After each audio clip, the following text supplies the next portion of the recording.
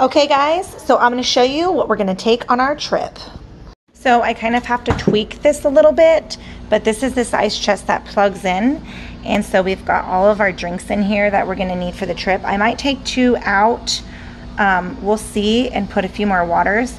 But I still got, because I got to get the sandwiches in here, so we'll see. Once I get the sandwiches in here, we'll see how much space I have to do that. Because if I have more space to work with, that's great. But that's just that's some of the food, and I have the sandwiches right here. And we're just going to take the grapes. These are thawing out. We're just going to take the grapes.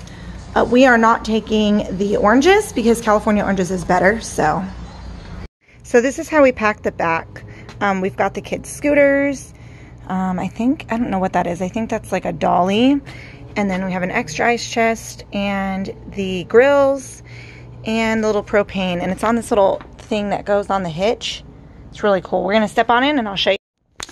Okay, so in the trailer, I just have that one snack bin. And then I actually I have to go get our deodorants, but I put our sprays right here just so we can access this easy. And then I put some kids' Tylenol just in case. And then there is our condiments for our food that we're going to have.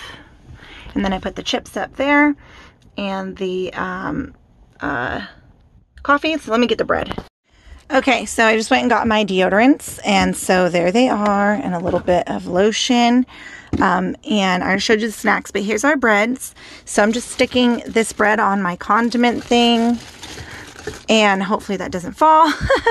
And then I have extra chips and my tortillas, and then I put this is the corn, this is the flour, so I'm hoping this stops these from opening.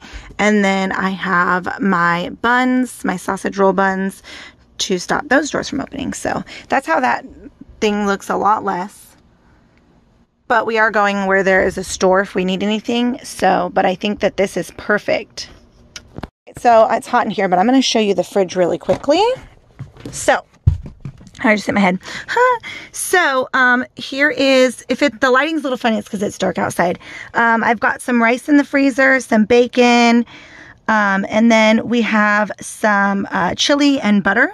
Okay, and this is what I was talking to you about the condiments. So one, I did use some Ziploc bags for like limes and onions for the kebabs.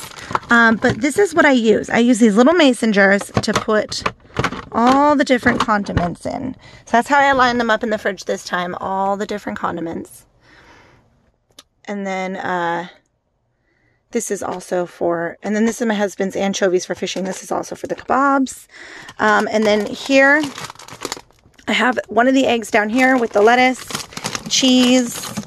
I've got some chicken apple sausages. This is fried rice and steak. And then here I've got, let me move one of these down. So here I have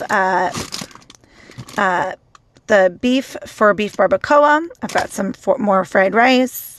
Some spicy sausages, some more chicken for the kebabs. I've got 4 of them all right here. Cheese, sour cream, the chorizo. I have some more chicken apple sausage. And then, yeah, so that's how that's kind of laid out. I've got some extra vegetables and stuff for the chorizo. And then where did I put oh yeah, and then those are the potatoes for the chorizo. So, and then if we just want some extra potatoes, there's extra in there. So there you go.